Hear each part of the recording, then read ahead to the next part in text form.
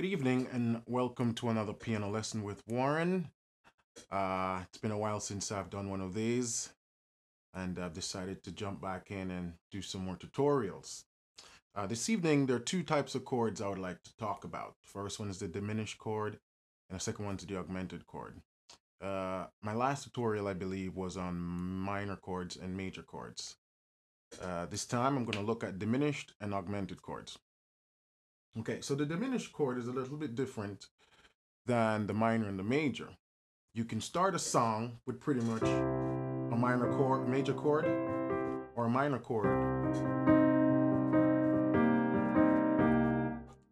But it's rare that you would hear someone start a song with a diminished chord or an augmented chord. Not saying it's not possible, but those chords are mostly used as transitional chords.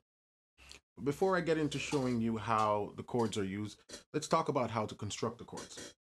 Now, the diminished chord, I call the symmetric chord. I call it symmetric or symmetrical because it's comprised of minor thirds. And when in my next tutorial, when I look at sevenths, you'll see that by stacking another minor third on top of that, you get a fully diminished seventh chord. But for now, we're just going to look at the triad version of the diminished chord. And remember that a triad is just a 3-note chord. Minor thirds, if you're wondering what those are, you can check out my tutorial on intervals, describe the different types of intervals from major second, minor third, major third, and so on. So minor third gives you a diminished chord. Or you can look at it from this perspective where you have a minor third and a diminished fifth, whichever way is most comfortable for you to see the chord. So this is a diminished chord. Another way you can get to a diminished chord from a major chord, take C major for example, is by lowering the third and lowering the fifth. So with any major chord, by simply lowering the third and the fifth, you get a diminished chord.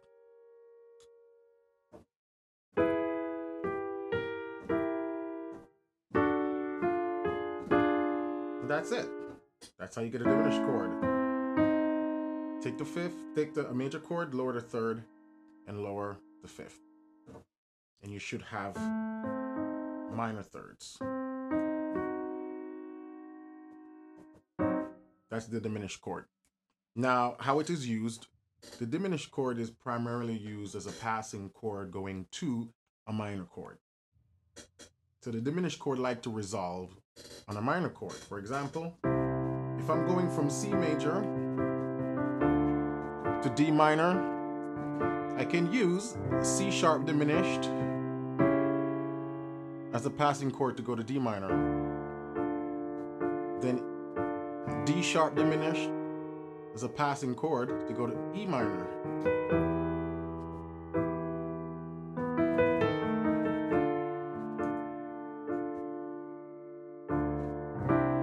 Again.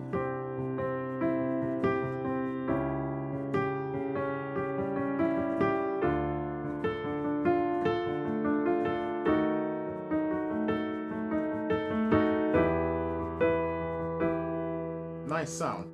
So that's one way in which you can use a diminished chord as a passing chord. And we call it passing chord because we use it as a transition going to another chord, mostly minor. Another case where I use the diminished chord where it doesn't resolve to a minor is in a sequence of a cycle of fourth. And I'm also going to do a tutorial in cycle of fourth if you don't know what that is. But basically, the chords move up in fourth. They're all a fourth apart. 1, 2, 3, 4, 4, 4, 4. If I want to go to A minor,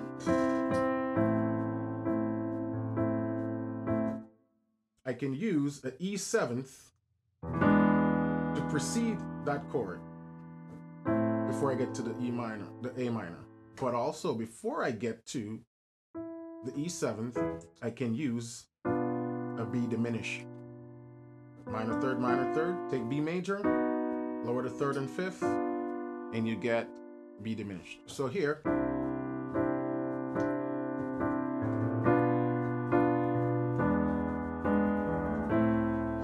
I get a nice little fourth movement going to A minor. Again, do it slowly.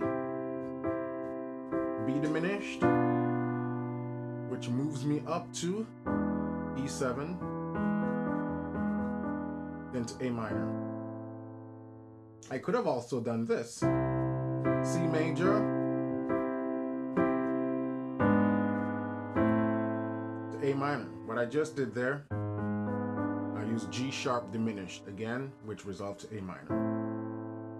But you know, to make it fancy, I can also make this more fancy.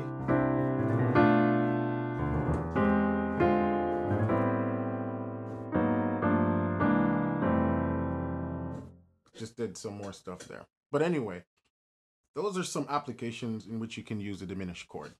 You can go on and try some different stuff, you know, but the two ways is one, diminished chord likes to resolve to minor.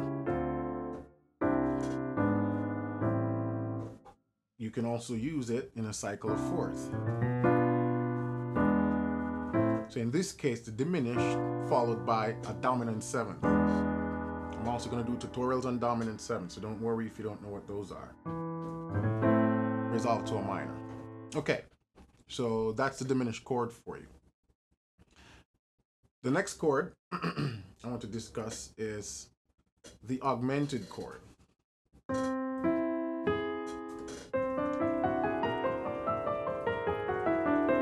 Chord comes from the whole tone scale. That's where you find the augmented chord. This chord can also be called a symmetrical chord because it's comprised of major thirds, sorry. Major third, major third. And it gives you the augmented chord. Or a major third and an augmented fifth. This is an interval of an augmented fifth.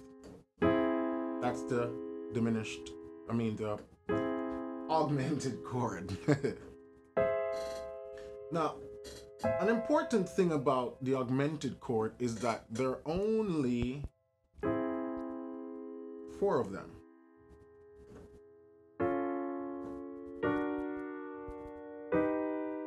There are only 4 augmented chords. C, C sharp, D, and E flat. Look what happens when I go to E augmented. It's just an inversion of C. And that's why there's only 4 of them. You'd say now, so what about F? If I play F augmented, it's just an inversion of C sharp or D flat. If I play F sharp augmented, it's an inversion of what? D. G augmented is just an inversion of E flat. A flat augmented is an inversion of E, which also is an inversion of C, and so on. So there are only 4 augmented chords, really. They're all inversions of the other. Another thing I forgot to point out is that when diminished is used as a seventh, when you have a diminished seventh, it only gives you 3 diminished seventh chords. C diminished seventh, C sharp diminished seventh, D diminished seventh, and then if you go to E flat, it's just an inversion of C. E diminished seventh is just an inversion of C sharp, and so on. So just to recap that, when a diminished chord is used as a seventh, meaning you add the other double flatted seventh to it, you can only get 3 possibly diminished chord on the keyboard. If you try to find more, it's just going to be inversions of the other. So that makes it easy. C diminished is also E flat diminished. It's also F sharp diminished. It's also A diminished. C sharp diminished is also E diminished, G diminished, B flat diminished. D diminished is also F diminished, A flat diminished, and B diminished, and so on. So just a side note. Back to the augmented chord. So there are only 4 of them. Yeah? Now, how augmented chords are used, because again, it's not one of those chords that does well on its own to just, you know, you can bounce on a major chord for a while, or a minor.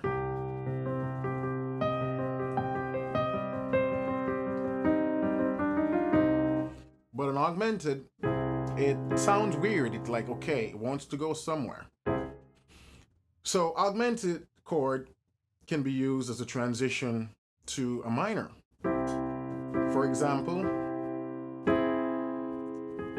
this A wants to go, this G sharp wants to resolve to A. You can hear it happening. Or you can use it as a transition just to a minor sixth, a major sixth.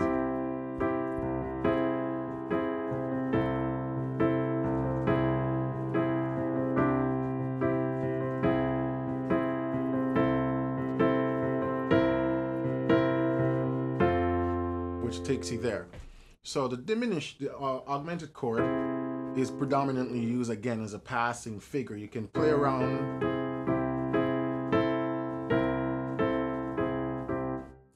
and get some cool sounds out of that. Another case where the augmented chord is used is as an altered chord. And this is a big chord. I haven't done a tutorial on this yet. An altered chord is basically a C7, sharp 9, sharp 5. When you use it as an extension like that, the altered chord sounds good. Cases you can use that C7, sharp 5, sharp 9, G minor 9, C altered, F6 9, or F major 9.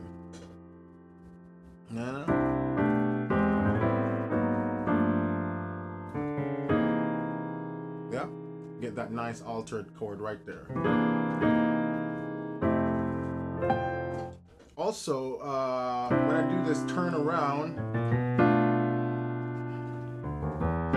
this is another altered chord, huh? Sharp 5, sharp 9. So those the augmented chord works well as alterations like that, you know. They call it the sharp 5 chord.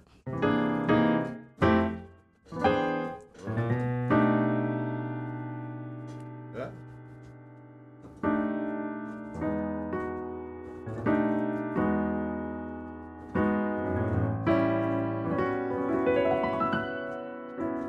So, just to recap, diminished chord, sorry, augmented chord, built on major thirds, and there are only 4 of them on the piano. After E flat, everything else you play augmented is just going to be an inversion of the other chord. Diminished chord is a symmetric chord also, built on minor thirds. Diminished chord, when used as a triad, you can't get just 3 of them. Because see, when you get to E flat, it's not an inversion of C.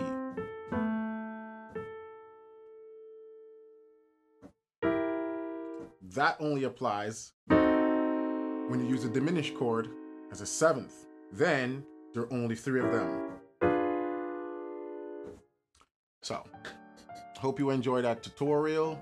Please comment below, like the video, subscribe. I plan on doing tutorial on literally everything I know about music and piano playing and theory. So hang out with me, check out more tutorials. Again, like the video, subscribe, and let me know if you have any questions about this tutorial or any tutorials or topics you would like me to cover in the future. Until then, my name is Warren. Keep practicing. See you soon.